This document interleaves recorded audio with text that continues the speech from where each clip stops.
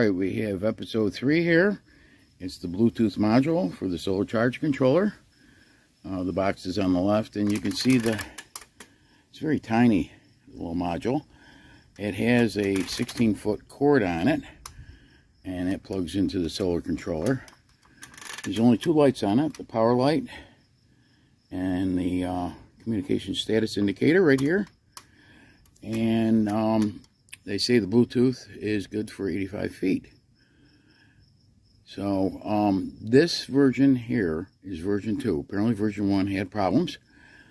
I will post a link below for RENOLGY version 2. Do not buy it, or you can try, but if you pick up from a third-party vendor or Amazon, you might end up with version 1. So I will post the link below.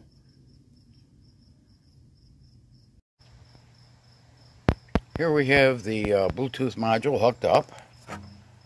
It is connected over here to the RS-232 port. There's 16 foot of cable here. And there's the module. The green light on is for the power on.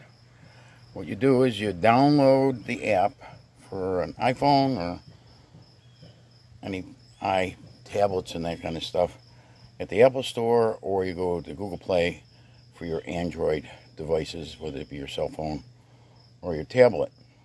So once you download the app, here's what it looks like on my Android phone.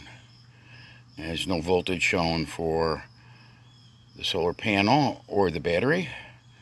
What you do is, it's right now on the monitoring tab.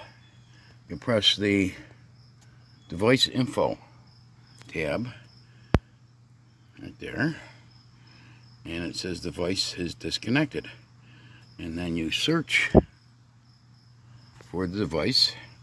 You can see that BT-1 at the top is the device, the module, and you confirm it.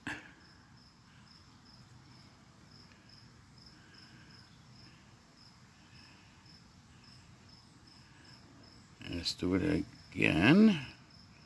Sometimes it takes a couple times. Search device, confirm. There it is. Device connected. Okay, and over here, you'll see the little blue flashing light that it's communicating between your phone and the module. So let's go over here and hit the monitoring tab, and let's see it. There it is.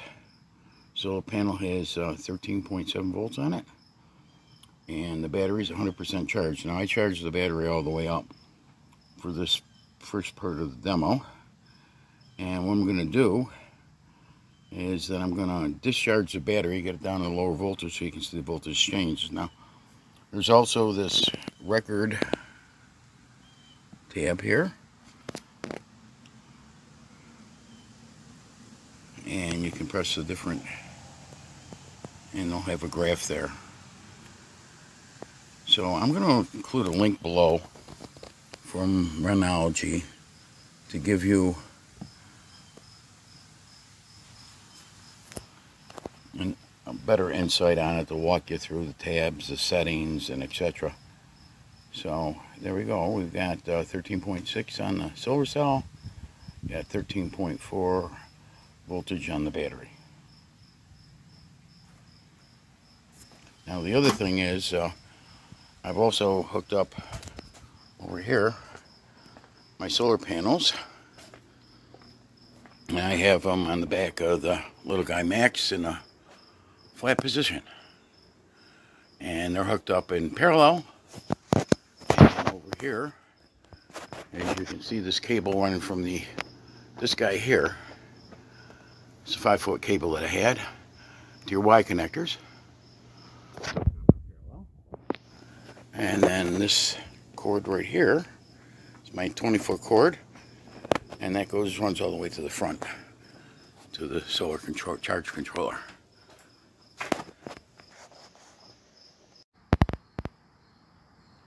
Now we have the app display, I've discharged the battery.